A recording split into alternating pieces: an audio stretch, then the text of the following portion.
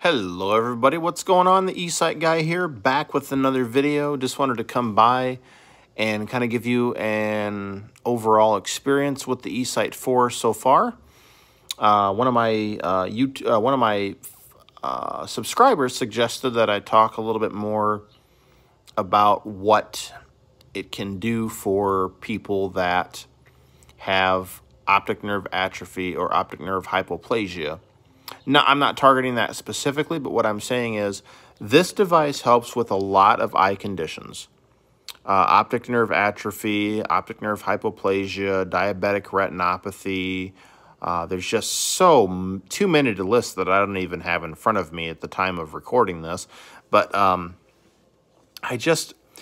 overall, I'm thoroughly impressed with the eSight 4. I think that it's a great product, and I feel like I'm in the process of fundraising for one of these myself. Somebody asked me, is it worth the money? My answer to that, of course, is going to be yes, just from my perspective. I say that because, somebody asked me once, would you put a price on sight to be able to see clearly? The answer to that is, you can't put a price on what it means to see the world. You can't put a price on what it's like to get up in the morning, to be able to tie your shoes, to make coffee, to be able to do normal everyday things that you could not do. This technology gives people their life back. Whether it's eSight 2, 3, or 4, it's the same. Now, I mean, there's absolutely, not the units aren't the same, but what I'm saying is, as the technology advances, all we are trying to do as legally blind and visually impaired individuals is see just like the rest of the world. Would you upgrade your glasses if you needed to see better? Of course. Maybe you have and I'm not trying to sound offensive here or anything, but maybe you have hearing aids that you want to upgrade to HD. Would you do that to hear better? I would.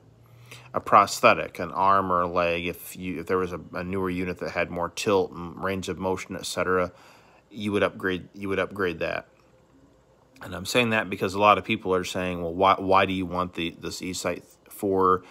And my answer is, just look at what I can do. Just take a minute and realize what a person can do with these.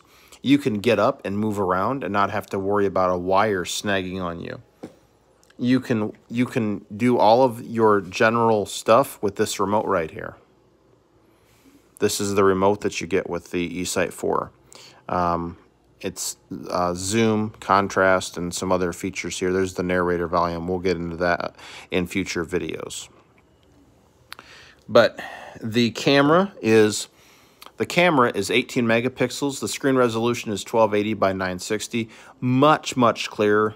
I'm going to record another video tomorrow of me being outside with these and post it on YouTube and give people an idea of how clear it is to see outdoors and see signage and so forth. I am absolutely thrilled to be able to try eSight 3. And I'm sorry, I keep saying eSight 3. I'm absolutely thrilled to try eSight 4. I got to get used to that. I do have eSight 3. Yes, I will be keeping it for a spare. But eSight 4 will definitely be my daily driver, I think, just because of the ability to move around mobile and do things that I couldn't do before. I encourage you to check out eSight's website. The price of eSight 4 is $5,950. Current eSight users get a $1,000 discount, so $4,950 is what current users would have to pay. That is a lot of money. They do offer financing, but I recommend crowdfunding. I'm doing that right now, fundraising through Facebook or GoFundMe.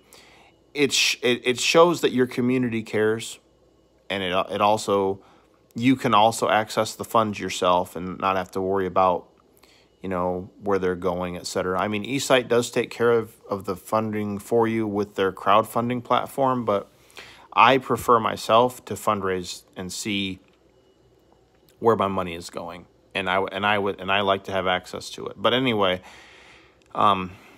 is eSight 4 worth getting? Absolutely. There are some quirks in there, but they're very minor. One is image stabilization. I'm not picky about that sort of thing.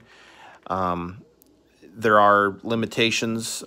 Zoom is 24 times. I wish there was more zoom, but I know as time goes on, they'll add more to that, I'm sure. Bluetooth, the connection is sometimes kind of finicky, but that's with technology. It comes and goes.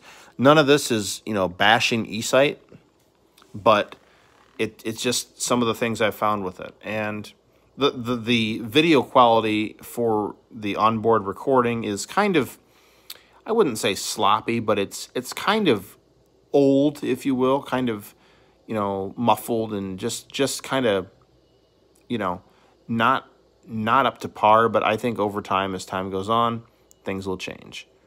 But my honest review of eSight 4 is that I'm definitely going to get it and use it and make my life better, and I hope all of you do as well. Please feel free to comment on the video. I ask to please keep your comments clean. You know, no judging me or anyone else. This is not what that's not what I'm about, and this is not a sponsored video. eSight is not paying me a dime to make these videos or say their name or anything like that or show this off. I'm the one who requested this just so I could get a feel for what it's like to use eSight 4 and be able to see clearly once again. So thanks again for watching, everybody. I'm glad you enjoyed I hope you enjoyed the video. Like, subscribe, hit the notification bell to receive updates whenever I upload a new video. Everyone take care and stay safe, stay well, and let's make the world a better place with eSight 4, and let's put an end to legal blindness. Take care.